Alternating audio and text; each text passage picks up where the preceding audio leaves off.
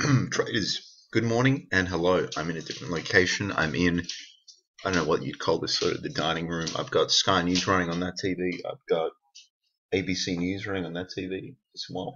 It looks like Malcolm Turnbull is going to announce that party room meeting where they're going to have that spill and someone's going to get voted in as the new Prime Minister. So I've got the gold chart up here and it's fading again. So I sort of discussed this with Connie yesterday as, potential buy and hold trade. A few, interesting points were raised on Trade Talk. Check it out, guys. Trade Talk episode 77. But definitely right now it looks like it's going to go sideways. So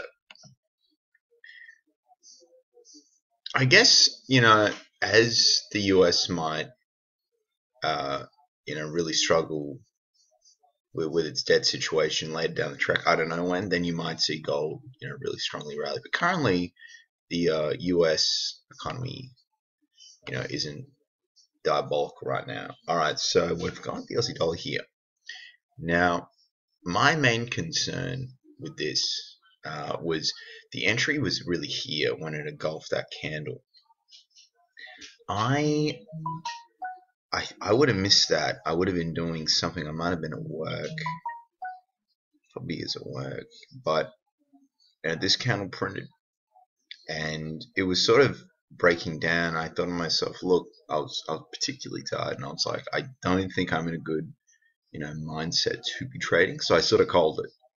And this one right here, though, if this closes below these lows, this is definitely a potential sell now. So the concern fundamentally, and I know I'm talking fundamentals, I don't normally do that, but it's interesting because it's not clear who the Prime Minister is going to be. So there is a little uncertainty. I know Peter Dutton is quite conservative, but at the same time, no matter who gets voted in, you've got this other party, the Nationals, who are sort of commingled with the Liberal Party, and they're going to make demands. And they wanted the energy minister portfolio because they want coal back on the agenda. So it's just, the dynamic is quite interesting in the fact there's a lot of uncertainty. So I think uncertainty is probably going to drive the price lower.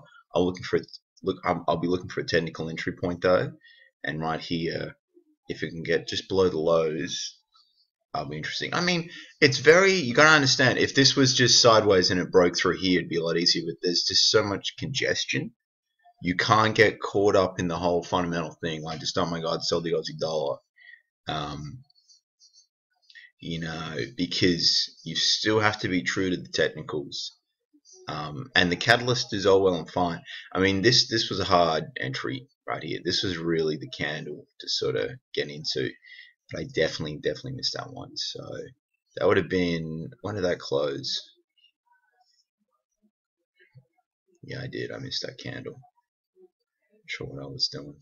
I think I was doing Trade Talk at the time. So, but we get another engulfing candle. I'm going to sell. Because it's got plenty of room to go still. I mean, the next support level is at 71.81. So that is something to think about. Weekly candle,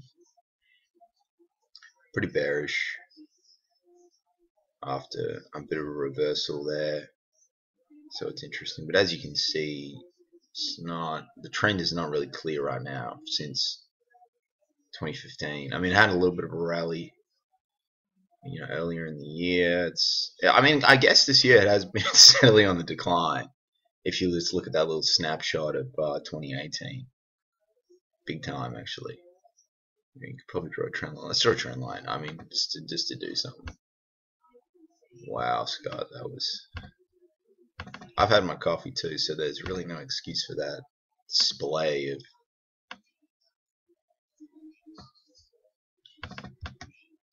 That is a level of low.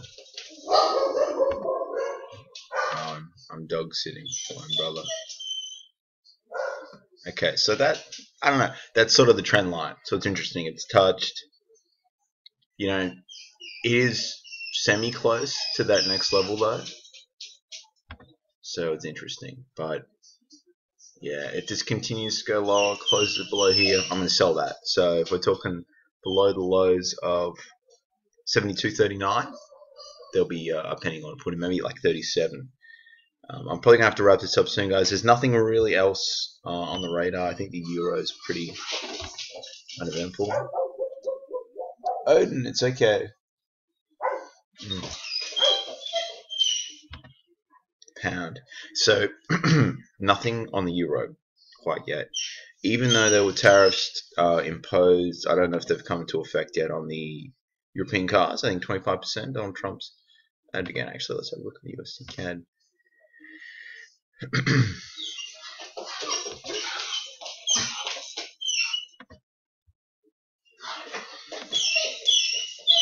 And the pound finish. I do apologize for this as well. So with the pound up here now.